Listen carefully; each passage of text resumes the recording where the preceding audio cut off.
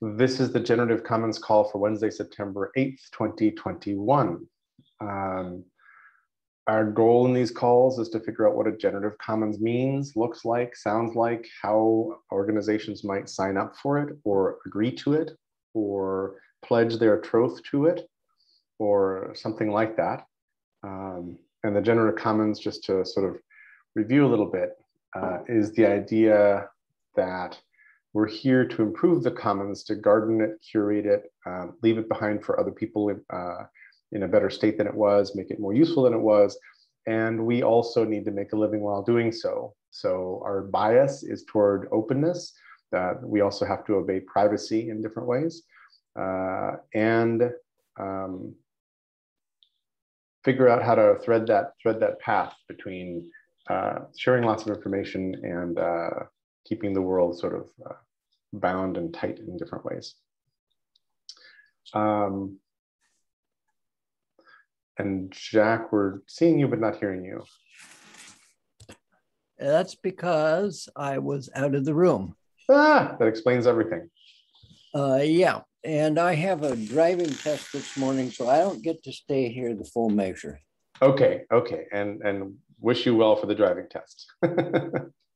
At my age, they make it, it's now called a vision driving test, and I have no idea what that means.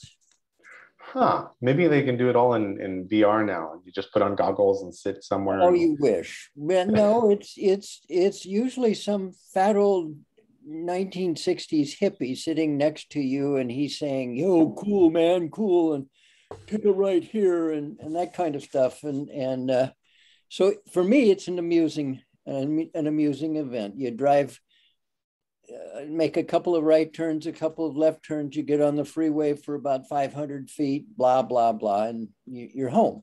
And you're home. Now, because it's got some kind of a vision component, I guess they're going to, I have no idea. It's going to be interesting. I do remember flunking my first driving test because there was a lady in the neighborhood who the DMV kind of intentionally asked her to grow her shrubbery big out onto the street. So it's kind of obstructive, and they would always drive by there. And if you didn't kind of inch your way out, if you just kind of stopped and went, boom, let's go back to the DMV. Yeah, I see that coming, but the only time I screwed up is I did a California stop on my first right turn, and I thought, oh crap, and of course he didn't yell and make me turn around, but he did ding me for You got demerits.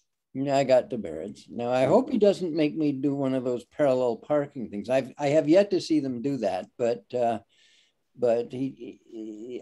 have a Prius, and the back vision on a Prius is just horrible. So it's doesn't have a camera, and is the camera no good? Yeah, no, the camera is good, but because when you look back, you can't really see very much. But the back window is like, like a sports car. It's more like a tank than a regular. Yeah, it's like a tank, and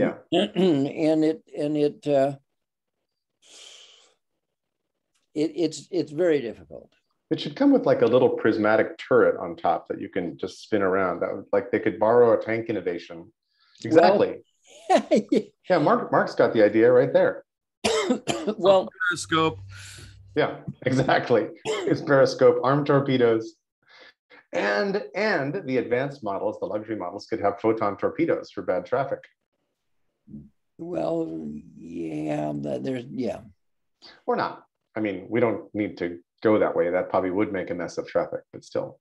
I think you need a disintegrator to just remove the atoms. A dematerializer, or better, more orderly, a rematerializer. I simply want to pop a rotor and just take off, and I've long, ever since I was in college studying aeronautical engineering, I dreamed of going down the freeway and just lifting off. And well, there was a moment in the 30s, I think, maybe 40s, well, but early, like I think pre-war, where everybody figured out that helicopters were really inexpensive to make, and everybody was picturing there would be just urban and suburban helicopter travel, They was.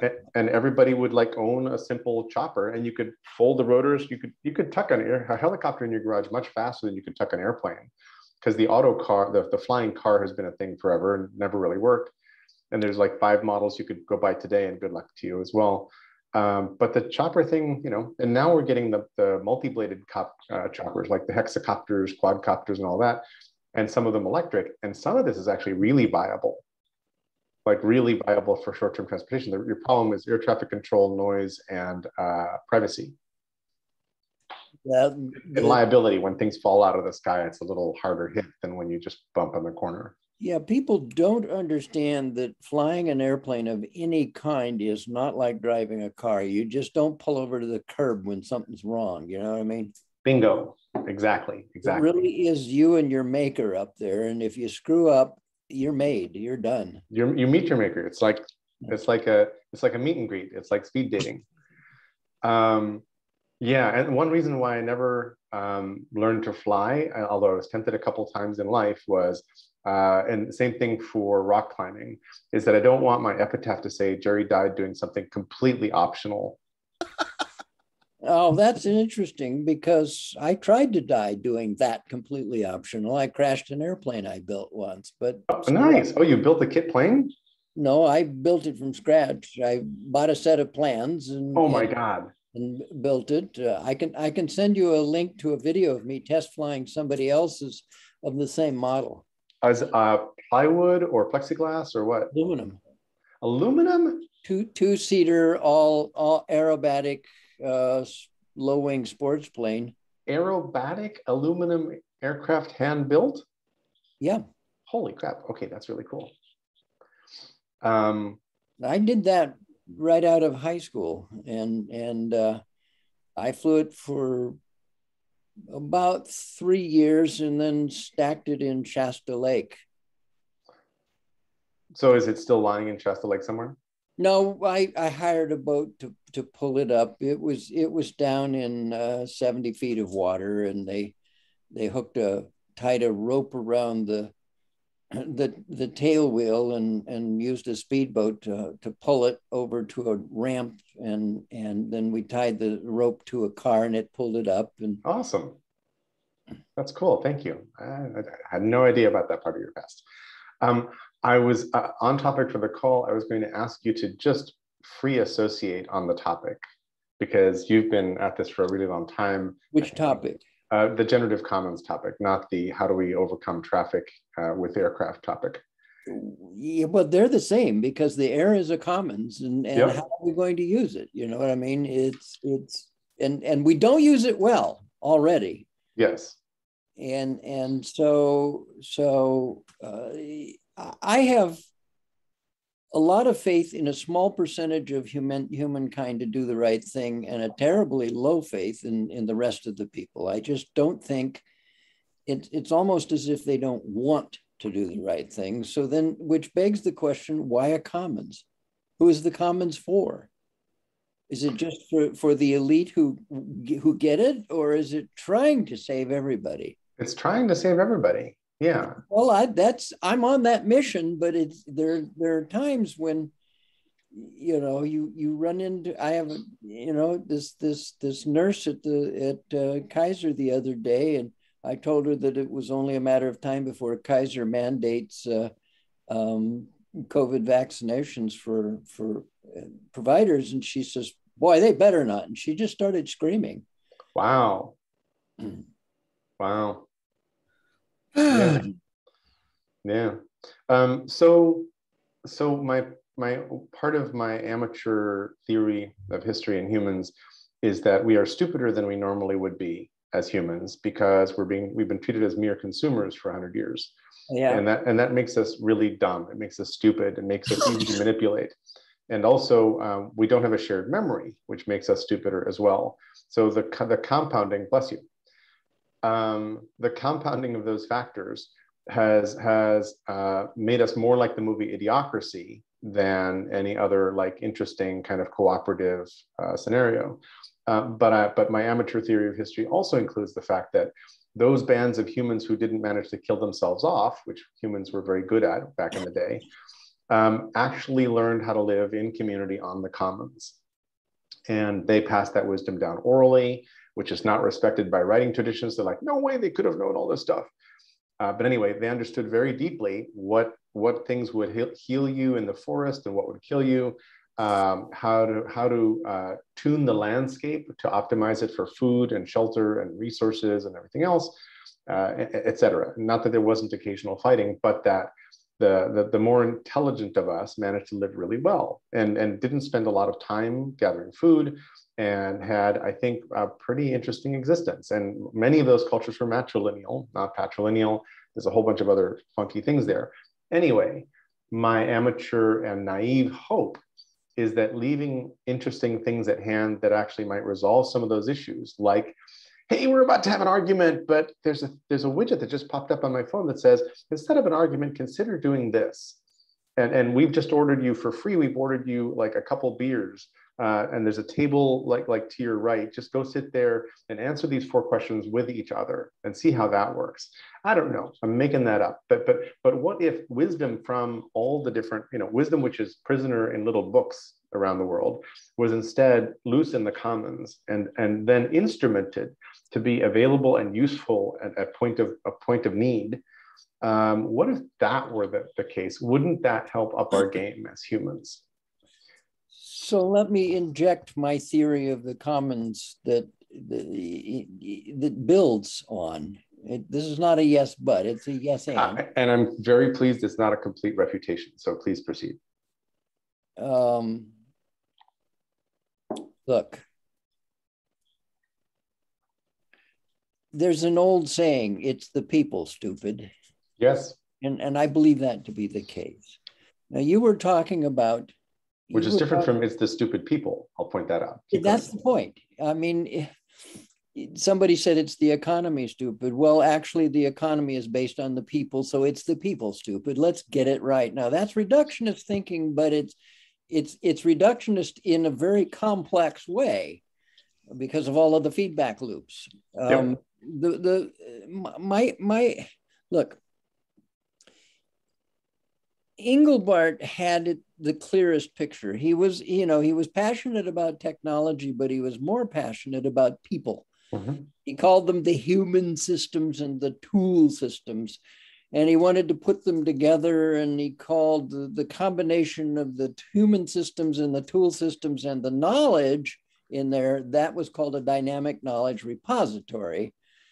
And when I went to Korea to talk about DKRs, Ted Kahn read my speech and says, oh God, no, don't call it a dynamic knowledge repository, call it a dynamic knowledge garden. So that's what I said in my speech. And it took root, but the Koreans said, would you drop dynamic? We like 2 words. And so it became knowledge garden, which is a term that everybody used for kindergartens and children's schools and so on and so forth. And now everybody uses it for everything they do, so knowledge gardening is out there. No, I didn't invent the term, nor did Ted Kahn, but together we sort of brought it into the conversation at an HR forum in Seoul in 2007. And the whole point of gardening is the people and the plants, the things they do in the garden and their social interactions, and the plants have roots and they form growing interactions, they form relationships. So it's all relational, and that's the key point.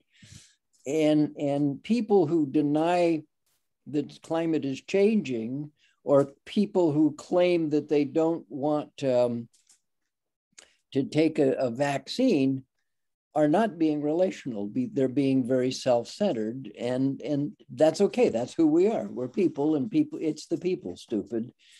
And so I figured somewhere along the way, if you're talking about commons still, how are you going to have a commons if people don't know how to behave in it?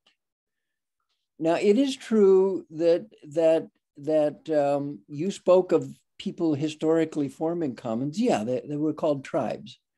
And the great religions were one of the things that exploded in the middle of that. Murray Bookchin used to say, he said, you know, the origins of religion started in the rainmakers.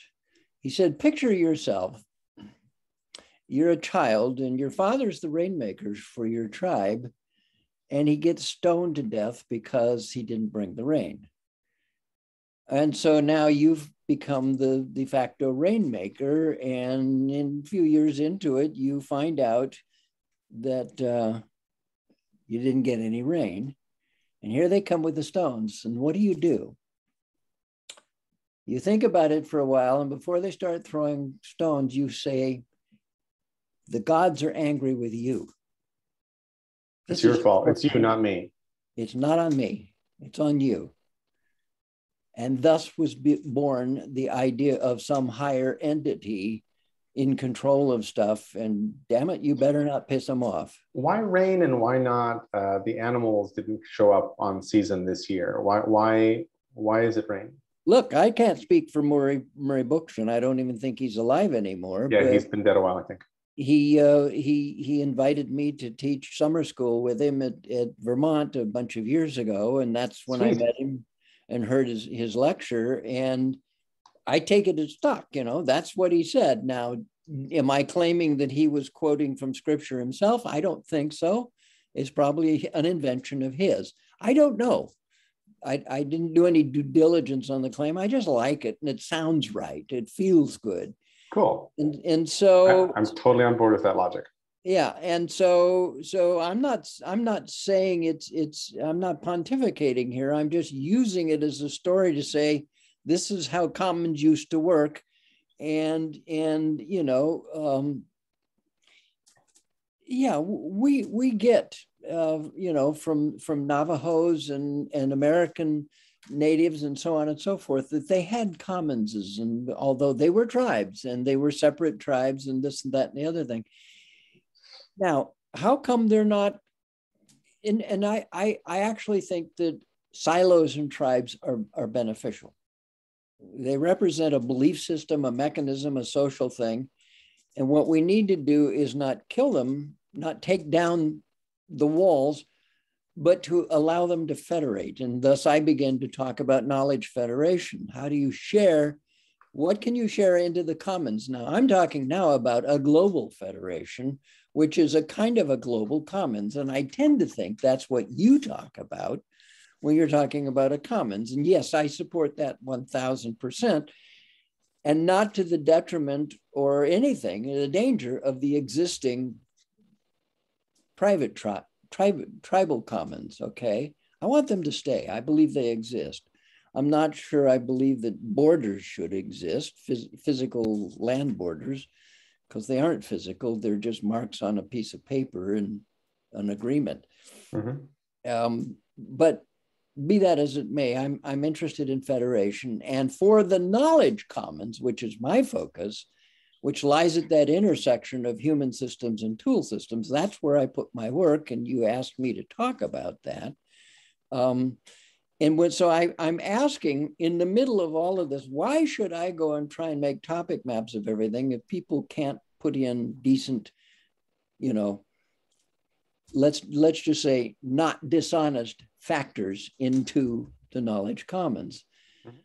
So I got to thinking, you know, we need to build a place where people can improve themselves, because Engelbart talked about improvement communities, and he was speaking about improving human systems and improving tool systems. Well, let's focus for a minute on improving human systems. And so when I had just finished doing a research enough to defend a PhD thesis proposal on a topic that I call taming conversations using IT, I had done a lot of studying of World of Warcraft and their guilds and the sociology and the mechanics and the dynamics and so on and so forth of role-playing games and avatars and guilds and so on and so forth. So when Martin Radley stood up at a conversation meeting in Palo Alto at 8 in the morning in 2010 and said, how can we have civil conversations online about politics? Everybody in the room said, you need to talk to Park. And so we had coffee and that morning. And he said, what's your answer? And I said, World of Warcraft meets global sense making. And in my mind, in that instance, which is one of the ways I'm somewhat creative, it's usually in a conversation and just things emerge that weren't pre-planned, but they were clearly preceded. In other words, all the ideas were there, all the ducks were there, and they just lined up in the conversation. I just said, you need what avatars and guilds bring to the table. That is the discipline of behaving in a guild in concert with other members, learning how to collaborate, learning how to do deep listening and all of the rest of it. And that was the day we formed Topic Quest. And so I'm on that mission. It's the people, stupid. And as you know, I now call it Quest as a Service. It's an emerging technology, which allows people to join guilds and to go on quests about matters that matter. This is not about legends of Gelda and all of the rest of it, where you're going in caves and driving tanks and, shooting and killing. This is about finding the best answers you can to the quest, and then having a conversation, not a pissing contest, but a conversation, which includes elements of debate, in a structured conversation with other guilds. That's the platform. And it's about growing a generation or two of people who could actually not vote for Donald Trump. You know what I'm saying? Mm-hmm. Mm-hmm. They would see through him the moment he started talking. Mm-hmm. I mean, when I was raising kids, we would have them sit and watch commercials on TV, and I would ask them, what do you think of what he's saying? And I would get them to think things through way below the surface of what the commercial was trying to tell you. And that's what doing quests on matters that matter, climate change, women's rights, voting rights, blah, blah, blah, you name it, will get people to do. That's kind of my big picture. What I call it is pride of ownership. You know, when a real estate salesman takes you around and says, "Oh, you want to see this?" What they do is they park you across the street to look over the curb view of the home and get you to feel like, "Oh my God, I really want to own that." You know what I'm saying? And they'll usually do it in the evening rather than the day when you can't see the potholes on the road and all the rest of it. And they speak of pride of, you're going to be so proud of owning this home. And what I want you to be is proud of owning the knowledge it allowed you to think things through. That's a different kind of psychology than pride of owning a cigarette lighter that's gold plated. You know what I mean? We got to fix the people, damn it. I remember when I moved to Connecticut, a realtor showed me a place, and immediately a couple of days after, I realized that they had driven to the place through the scenic route. Yep. And the front, that access to the place was beautiful and idyllic, and right behind it was like crap and the railroad and a horrible neighborhood. Yep. And it's like, yeah, they were strategic. So one of the reasons I hate the word consumer, and that I'm so happy to have discovered that years ago, is that I believe that treating us as mere consumers disconnected us from one another, because your job as a consumer is to consume more stuff. And if you share the stuff, that's not good for the economy, et cetera, et cetera. So by disconnecting us from each other, it took away our sense of mutual responsibility. It stopped the passing of wisdom and knowledge along community lines. It deprecated community to the point where Margaret Thatcher is famously quoted as saying, "There is no such thing as society," all those kinds of things.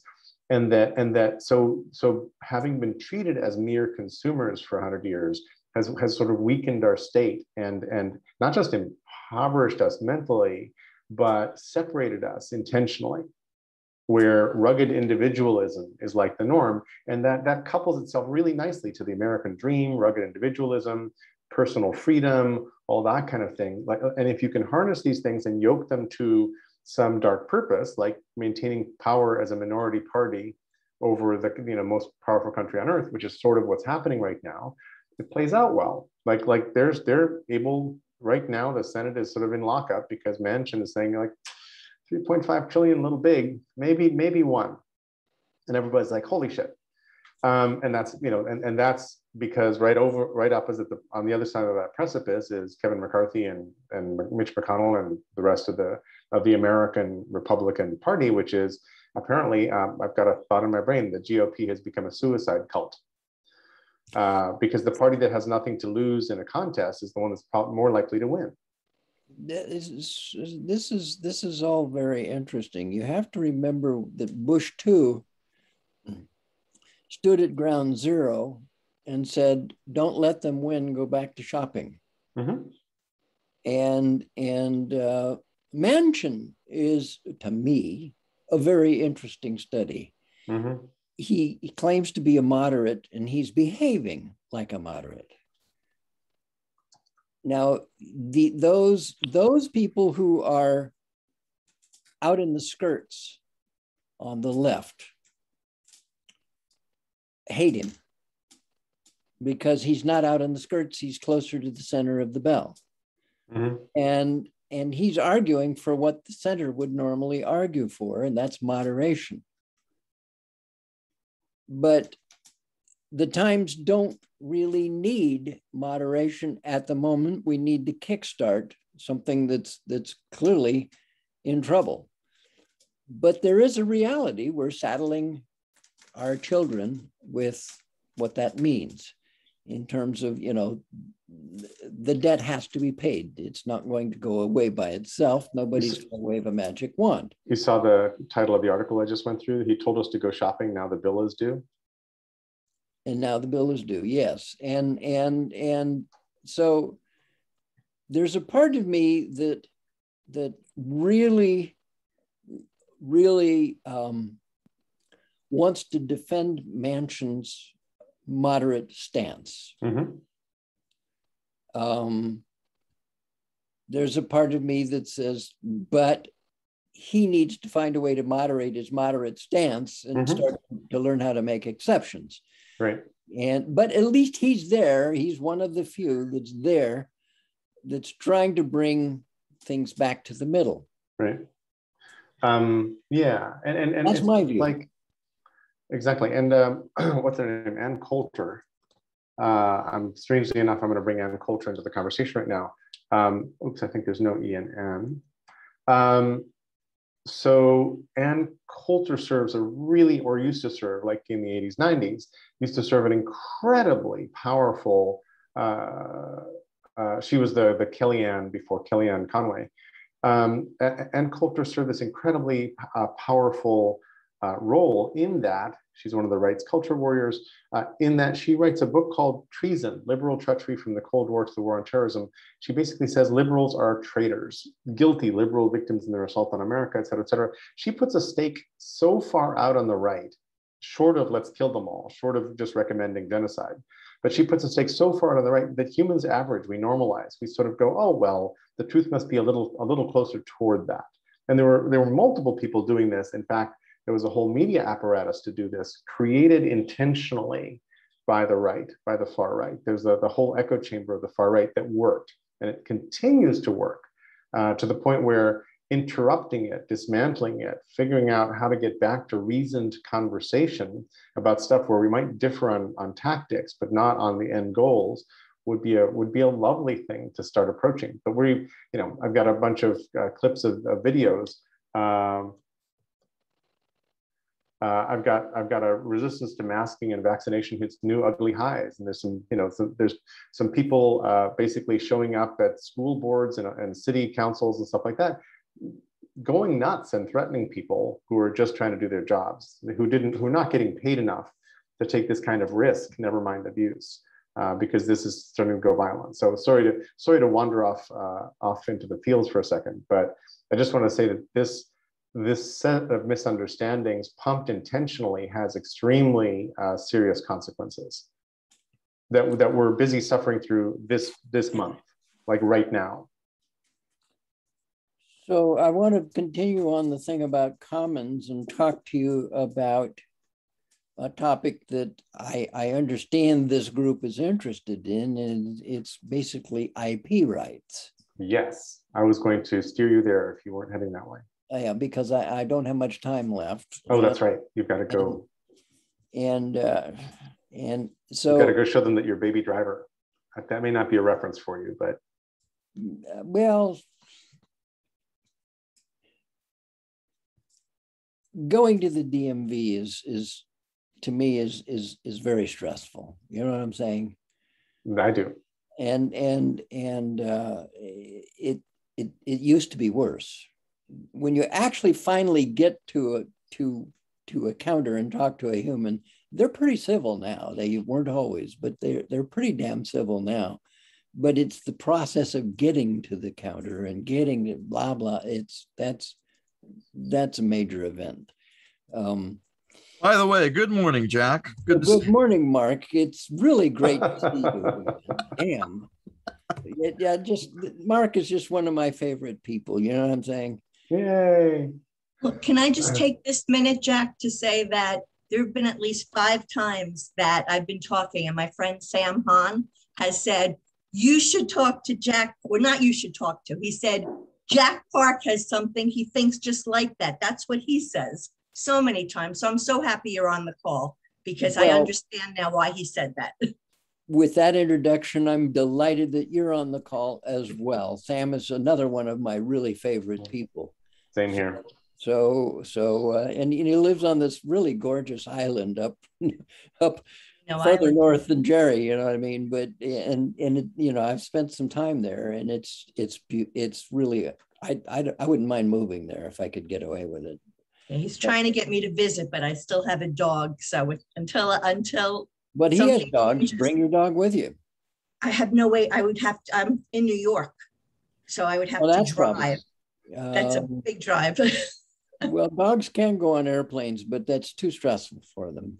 Mm-hmm. Right. I used to be able to go with him on my lap, but they just changed that. That's all changed, yeah, and it's you have to drug them to put them on a plane. Now they have to be vacuum sealed. It's not happening.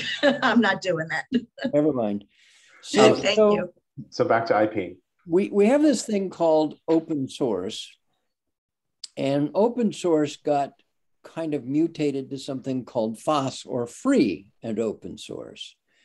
And so when you say open source now, everybody assumes that it's free and open source. And the GNU people are kind of the globe's Nazis on that whole idea of free and open source. And in that space, there are licenses on the software that you can put out. The first one, basically, the earliest licenses obviously came from MIT, and they basically say, don't sue us. That's about all they say. Your right to use this is go for it and enjoy and make babies and have fun, and don't sue us. And then Berkeley sort of added a few little statements. Now they said you could make 3 babies and that kind of stuff, but it's still the same, totally permissive. And then Apache came along, a foundation that sort of hosts thousands of projects. The Apache license was really the kind of like the Berkeley BSD MIT license. But then the GNU people came up with the GPU, General Public something, GPL, General GPL. Public. And it was draconian. It became what was known as a viral license. And the viral license basically said, yeah, you can do anything you want with this, but if you use it in any product you make, that product also has to be GNU public license. In other words, you can't just wire commercial private stuff to our platform. Now, the only sort of major exception to that is Linux. And Linux is GPL'd in the internals, but they allow you to use it through what are called calls, API calls. And so you didn't actually compile your software against their code, you compile it against their call structure. And so that means you can put even a commercial private proprietary thing on top of Linux. And, lots and lots and lots of people do that. But what happened is that the way the GPL license was worded, it said if you publish. Now, publish to them in those days meant you put it on the web and let people download it, the software, but it didn't cover the fact that you used it, except you were only using it as a server and nobody could actually see your code. And so the Affero company said, oh, wait a minute. We're going to write the AGPL, which added another thing, which extended publish to mean if you turn it on as a server and other people can access the server. Okay, and so that was the Ebola of viral licenses. It's just really, really nasty. So along comes Neo4j, which was a Java graph database that ultimately it was basically the Rolls Royce of graph databases. It's really professional, really powerful. And they had what they called the community version, which was GPL. And then they made what they called the enterprise version, and that was AGPL. And they thought that was good enough, except that they thought that one of their business models was they were going to do Neo4j graph clouds. Except that Amazon thought that was a pretty cool business model, so they just opened a bunch of Neo4j clouds. They just made it a cloud platform in the AWS offerings, which took away the business from Neo4j. So Neo4j just took the enterprise version off the market. Except they left it on GitHub. And so somebody went down and found the last of the enterprise versions, brought it up, and reproductized it under a different name. Seriously, I didn't know. Sorry. However, there is a difference. What that last version of Neo4j that's available is something called opengraph.org or something like that, is not what you can get today if you buy the enterprise version. They've completely rewritten it. Okay, fast forward to MongoDB, AGPL all along, no problem. And the way AGPL people would get around people wailing and moaning about it was they would make Apache licensed clients for it. So now you could use MongoDB and not make everything you do viral because you're talking to it through an Apache client. And that's pretty cool. So Mongo went out and did everything right and became extraordinarily popular, and they opened their Mongo cloud, and then of course Amazon cloned it and put it online. So now there's a Mongo cloud at Amazon, and so Mongo, by the way, the same thing happened to Elasticsearch. They weren't even viral. I think that they were Apache, or they were something other than AGPL, and because I used it a lot, and all of a sudden Amazon is making Elastic clouds, and so both Elasticsearch and Mongo relicense their product to what they call something like a server-side license. It is still technically open source, but it's not free anymore. In other words, you can use it all you want, but the minute you start making money with it, they want a piece of it, which in my mind is fair. Okay, in my mind is fair, but it goes against the commons Nazis that think, no, that's not free. Damn you, you've violated the whole trust of the whole ecosystem, which is not true, but it's the mantra today. It's what people are saying. And you wanted to talk about the commons. I'm telling you, it's not a trivial topic. I thank you for that path. And in particular, I knew little bits and pieces of this, as I've been showing with the brain. Like I have all these entities in there, but I don't have the thread connected to how Pharaoh changes things and the AGPL and all those different angles to it. And I didn't realize that when things are using Linux, they're firewalling themselves legally by making calls rather than connecting closer. That the APIs provided legal insulation in some sense that allows this ecosystem to work, right? That's really interesting. I didn't know that. I've never looked at sort of the legal. I know about the GNU GPL being viral. I know about people were really, corporate lawyers, startup lawyers were really worried about using or touching anything GNU related, lest the rest of their software suddenly be infected, like ICE9, and suddenly be in the commons legally. They didn't want that. That's for sure. When we did Kalo at SRI, we told the DoD we were going to make it's fundamentally a semantic desktop open source, and they said what license, and they said you can't use GPL. Now let's go back to GPL for a moment. Remember, the Apache license did not have anything about it that was beyond the idea of have a good time and don't sue us. Except the GPL license had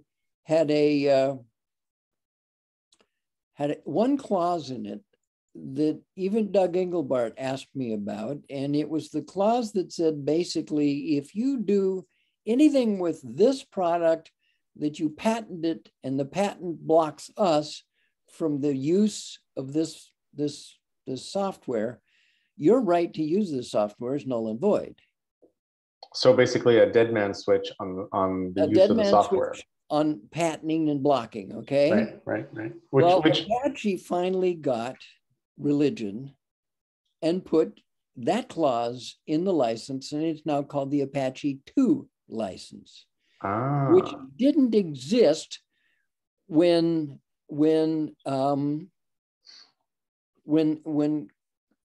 Kalo was being built. And so we went to what is called the GNU LGPL license, which is called the library or lesser GPL license. Cool. And it is not viral. It has all of the clauses of GPL except the viral clauses, which makes it functionally the equivalent of a well-written Apache 2. Huh.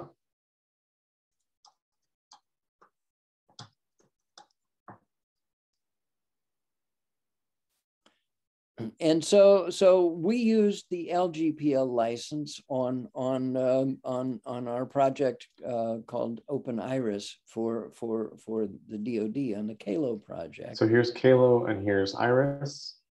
Yes. And I don't know if I have Open Iris. Well, yes, Open Iris was the website we gave it, openiris.org. Here's Open Iris. I didn't put a web link to it back then, but I have the link. And here's the Iris Semantic Desktop. And here's Adam Chire. Yeah, and Adam Chire is the one that set up Open Iris. And for a while it was taken offline, but it may be back online. I don't recall. Yep. Apparently he's a Rubik's Cube champion. And he was a Rubik's Cube champion, and he's actually a magician. Oh, really? And he actually did a show. Who are the two Penn and Teller. Penn and Teller. They have a show where they fool us or something like that. Fool me, fool us. And he did, and he used a card deck as Siri, and he did a magic trick on their show, in fact, he didn't fool them. So here's the Penn and Teller show. Penn and Teller fool us. And so he did it. Adam Trier did an episode of that. Cool. So here's a guy named Julio Marino who did fool them with some sleight of hand, some close-in magic tricks. Anyway, super cool. And before you have to go, because I think your timer is probably running out right now. So what's a fair way for practitioners to make a living and organizations to make a living while sharing as much as possible? Separate from organizations that are just going to sell code and access to code, which you've covered really, really, really well here. Well, so this is a field which is now becoming known as professional open source. And to me, the signature professional open source was JBoss, jboss.org, jboss.com. JBoss was 4 French guys that decided to implement the Java Enterprise Edition. Sun went and put the specification for J2EE online. But they declared it wasn't going to be open source because it was going to be Sun's way of making money. Except a whole bunch of little companies went and started making open source versions of J2EE. And JBoss was one of them. And Scott McNeely went around and got most all of them to shut down. Wow. Except the JBoss people said, no, we're not going to do it. And so, there's a whole bunch of online lore about the pissing contest that happened over that. Never mind.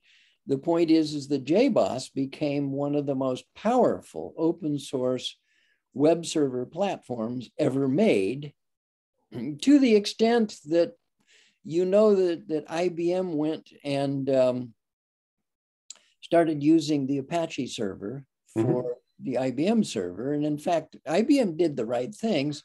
They dropped $500,000 into the Apache Foundation and made major improvements to the source code and gave those back to the Apache people. Well, the license required that they do that. And so when HP went looking for something to compete with Microsoft SQL Server, they took JBoss. So you see, there was this whole thing going on with JBoss. It was powerful. I can remember at one point, JBoss had more downloads at SourceForge than there were PCs in America. You know what I mean? It was just being downloaded. I know I downloaded it 4 or 5 times because it kept making improvements. Wait a second. Sorry, give me a second. Yep. Give me a second. Hi, this is Susie calling with the Vehicle Service Department. We're calling about your vehicle's manufacturer's warranty. Hey, your warranty is out of date. You could renew it by following this spam call. That's the one. And So and by the way, just to interrupt your story for a second, I interviewed Bob LeBlanc back in the day, an IBMer who was kind of on duty when IBM woke up and adopted Apache, Linux, and then started contributing Eclipse to the world. So I know a bunch about that particular piece of the story. Yeah, no, and it's an awesome story. There are times when, IBM did all the right things. And if they open sourced Watson, that would be a super right thing, but they're probably not going to do that. If only there were a project called Open Sherlock. Well, so yeah, well, it was actually going to be called Open Watson, but like that. But a little too close to home. Jim Spore said, "I don't think you want to do that." I don't think we want to do that. So which is fine, but it's. IBM did do part of the right thing. They went around the country. They wrote a lot of papers on the technology, and they went around and lectured on it. So they did spread the word, but they didn't spread the code. But never mind that.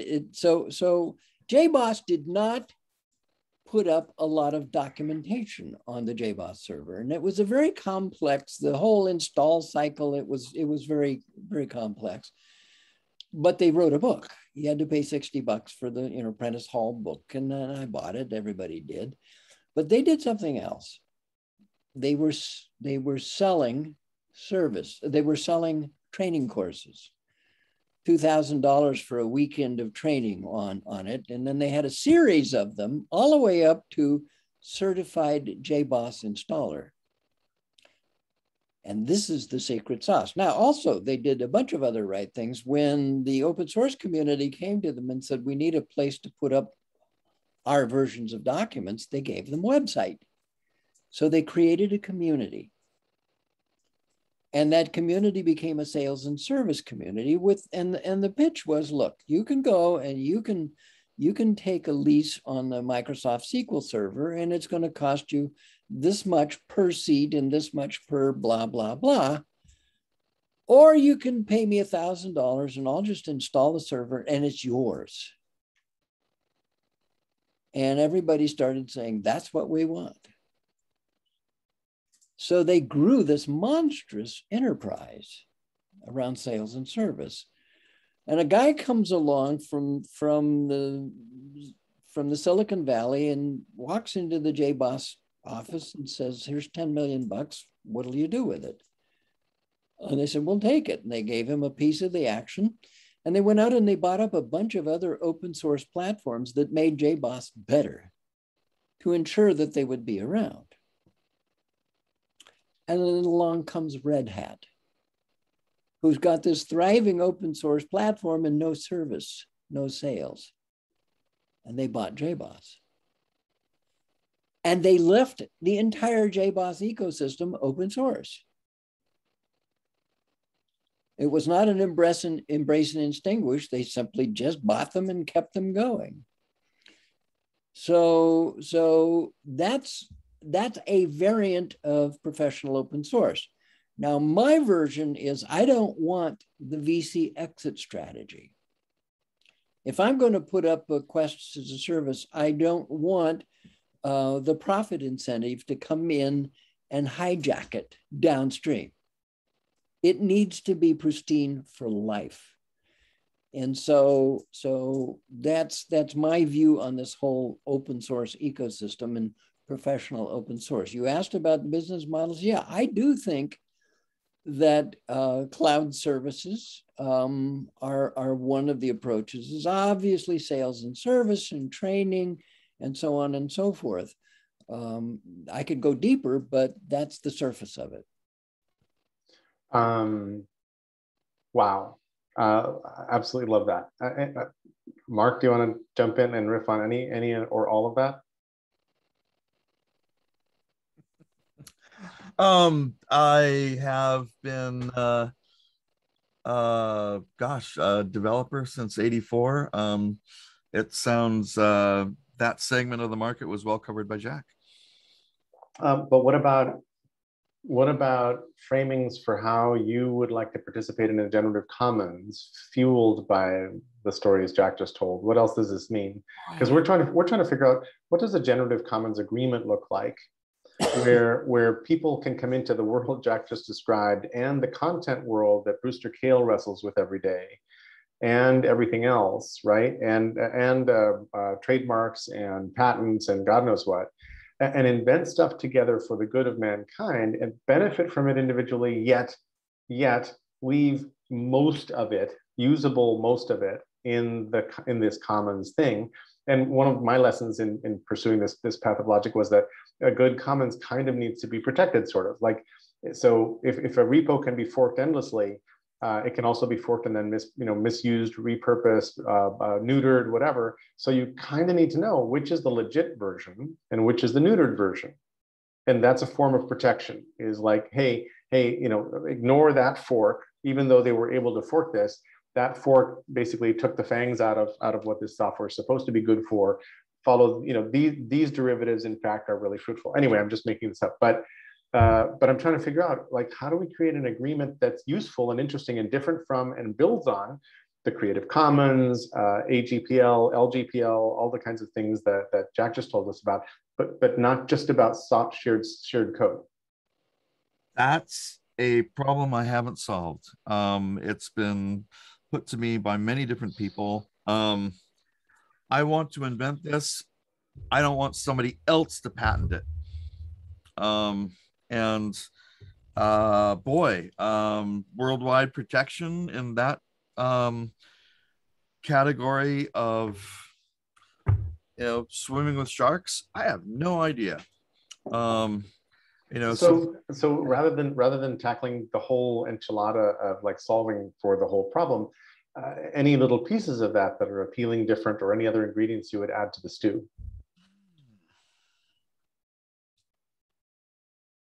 Because I realize we've been sitting here having generative commons calls for a while. When Michael's in the conversation, he's like, what do I do with my company playing in this pond? Like, how does that work? And we haven't actually solved those things. And we don't have a draft of a generative commons agreement. We have generativecommons.org. We own that. There's sort of nothing on it. What could we say? What can we say that's additive to what already exists? Some little slice. Second call. Haven't worked it out. I'm sorry to say. Yeah. And we're at the I claim ignorance. We're at the top of the hour already, so let's continue this next Wednesday. Is what I'm thinking right now. If that's okay with you all.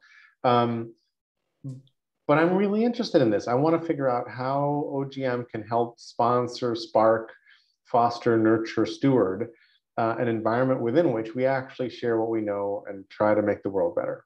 Stacy. It's a question. Totally different. You always ask the good questions. What would, well, it's really outside the box question, but what would this look like if the coders didn't have to depend on making their money from the code? Right.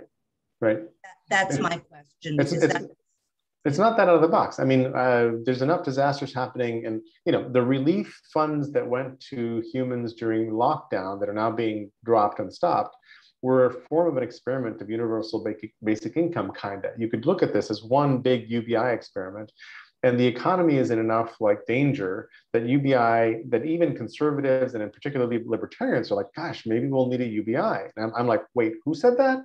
But I'm not even thinking about UBI because that's good. I'm thinking about the generative commons actually generating income, but not from code. And that's why I keep talking about this whole show thing.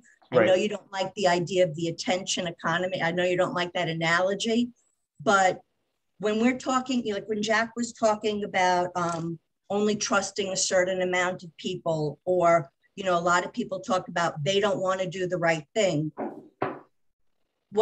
There are some people that it would be better if they go shopping, or it would be better if they watch TV. What if something were created that they wanted to buy, attention-wise, that was created by the good people? It's their choice. If I sit in front of my television every day, that's my choice. But now if I'm watching good stuff that might help me to learn, like when Jack talked about how he told his kids, ask them questions about advertising. I didn't learn that till I got to college. But I kind of had some of that in me. That's what motivated me to learn. If we had a commons that was creating content like that people wanted to buy into. And again, I stay away from, I don't understand the technology part.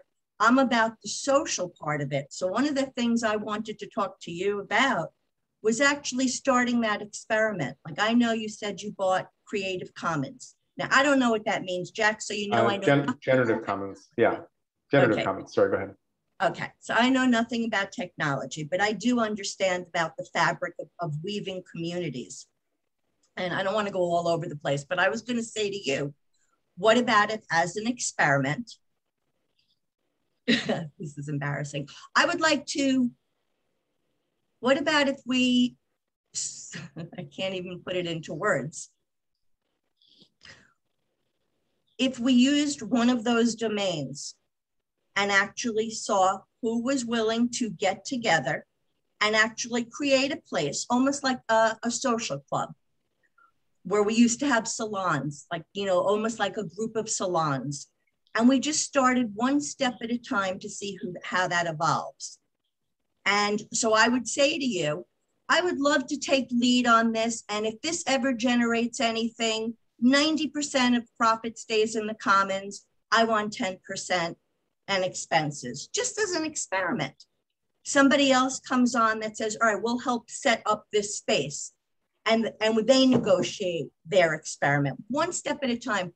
But the fun part is, like how I think most of us enjoyed this call. There would be lots of these calls in that social place. So, well, go ahead. So you're kind of describing OGM already. Like, if only we knew somebody who likes to run salons. Like, I love running salons. If there's a really valid criticism of OGM, it's like, gosh, it's more like a salon than anybody who gets things done. And I'm really desperate to get more things done. But we could spawn off. We could basically sort of replicate a piece of this, name it what you'd like, and have you just like run it, control it, do whatever. And buying a new domain and getting a domain for an activity, piece of cake. 12 bucks. 1 hour later, you have a domain and a website that's online. I can do that in an instant. So I own a whole basket of domains because I love doing that, and I've done very little with them. But you know, generativecommons.org was a moment to buy and put up. So if you wanted to buy showgame.org instead of game show, and start building something on top of it. I don't even need, but here's the thing, the game show idea was the first idea. I don't even need that. What I'm talking about is many salons. So there's Jerry's salon. I'm sure Gil would like a salon. So I would have a salon, you know, there would be tons. Yeah. So you're also describing the idea of weaving the world and the big fungus, which is, if we can all feed the big fungus, weaving the world would be one of a multitude of shows whose purpose would all be feeding the big fungus under the Generative Commons umbrella, whatever the heck that means. Jack, and you have to probably leave. Yeah, so you were talking about the salon spinning out something. We already did that when, you know, I poked you one day and said, we need a way to harvest Jerry's brain out to the outer world. And you said, fine. And so we created what was called Free Jerry's Brain, FJB, and made it a private group and specifically limited it to basically the new Dunbar number, which is 5 people.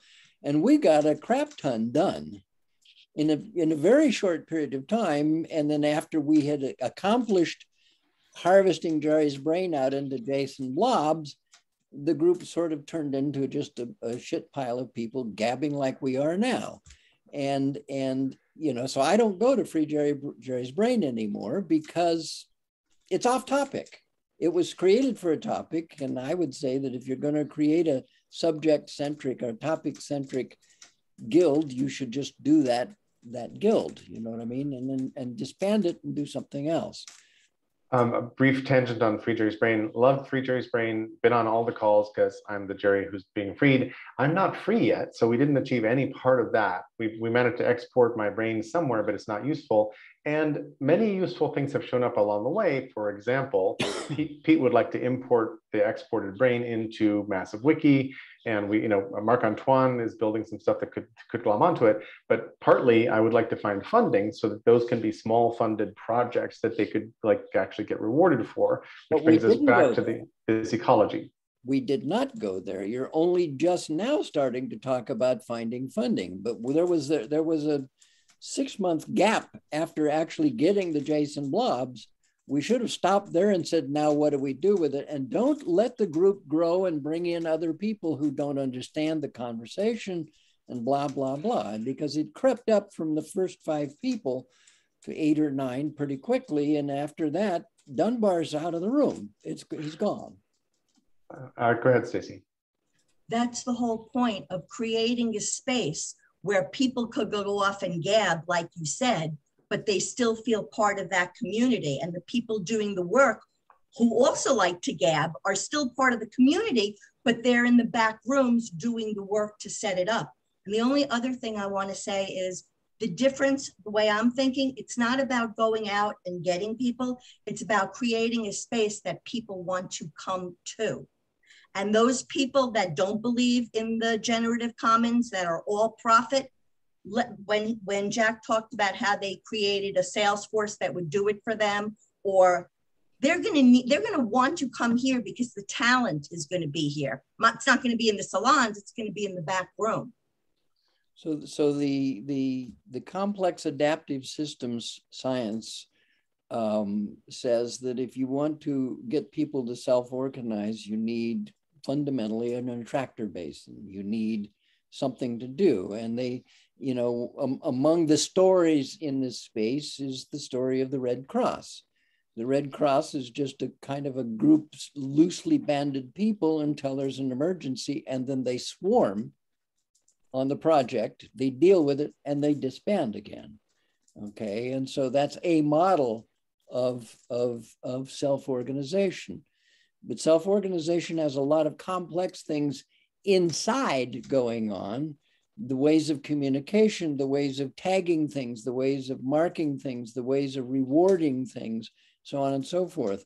Probably I think one of the best authors in this space that's approachable is John Holland in his books on complex adaptive systems and emergence.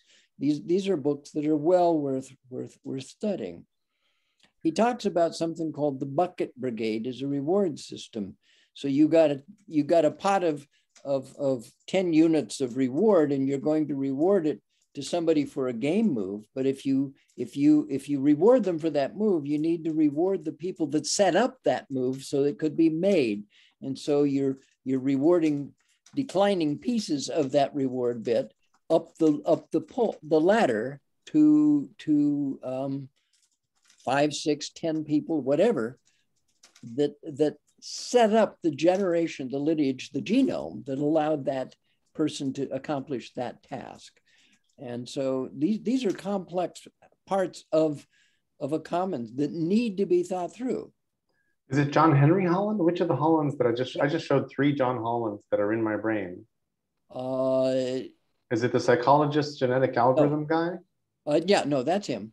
Okay, good. I'll go find more of his books and put them in. And then I was just showing a slightly macabre story that fits what you're saying, which is this lovely TED Talk by Dan Barber, who talks about Eduardo Sosa, a chef who loves foie gras and hates the fact that you have to force feed geese to make foie gras. So he buys this plot of land in Spain that's just a beautiful plot of land and turns the land into heaven for geese.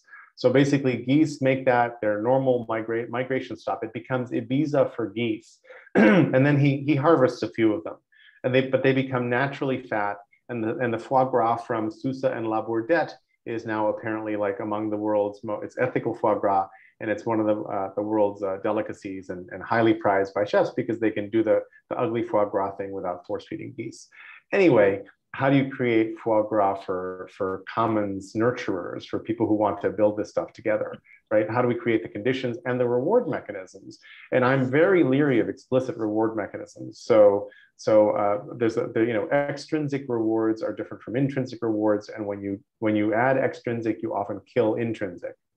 Right? If people are motivated because they want to contribute to the commons, and you suddenly say, I'm going to put a number after your name and reward you by how big your number is, that totally changes the dynamics of a community. So you have to be careful and delicate with it, but it's important. It's really important, in particular, if you expect any humans to make a living by doing this, which we would like them to do, which then takes us back, Stacey, to what you were saying. And I was just bringing UBI into the conversation because one of the possible futures that's in our lifetimes is that we don't need to worry about making a living from the stuff we make because we'll have some sort of guarantee that we can kind of, put food on the family. How much is Facebook worth? How much is what worth? How much is Facebook worth? Facebook, a whole lot. You could just do market cap of Facebook and find out. I need to wrap this call pretty soon, but I change locations for a sec. But keep going. No, because my point is, imagine if we had the audience of Facebook on that generative commons link that we just talked about with the salons, and we were all owners in it. Like, just imagine that kind of money. Now people that wanted to come on, they could pay for it. or the services, because they would find so many people within that society. I'm talking really about creating a, not like, yeah, like a society of a set, but in terms of different tribes, other tribes are welcome, but if they're not in the beginning, they have to either decide to join and follow that culture or pay and keep their own. And that's fine. That's keeping choice in a system. Mhm. And I think choice is really important. There's a whole bunch of levers of system design, and you're mentioning a bunch of them here. And I think that we'd have to think through, where's the system, what's the core, who joins how, all these protocols, and some of which we've been wrestling around, like for ODM itself, and haven't really like landed on things. But I like where you're pointing. I happen to think it would be enjoyable if a handful of people wanted to have a call and just dream a little, just imagine just the first step. And to me, the first step is, all right, so we're gonna set up this thing. Who wants to play? Raise your hand. I mean, we're, just to start and see what happens and see the conflicts. Agreed. I've got to shift places entirely, so we should probably wrap the call. This has been awesome. I think we can pick up here for next Wednesday. Go ahead, Stacy. Would it be possible to, I don't know how much effort it takes to get a transcript of today's call? So the only calls that automatically get transcribed are the Thursday check-in calls, because we're using Collective Next's Zoom, and they pay like an enterprise Zoom account, which has otter.ai attached to it. And Otter does the transcripts. Pete Kaminsky uses Amazon Web Services translation somehow magically. I don't know, but we could do that.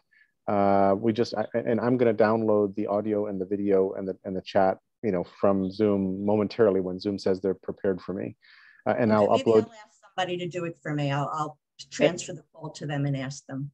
But also, I will automatically upload this call to YouTube, as I always do. And I don't know what the policy is, but YouTube often automatically generates transcripts for many videos. I don't know if they do them for all of them, a few of them, or what. But I've mysteriously discovered that many videos of mine just have a transcript all of a sudden. I'm like, damn, that was good.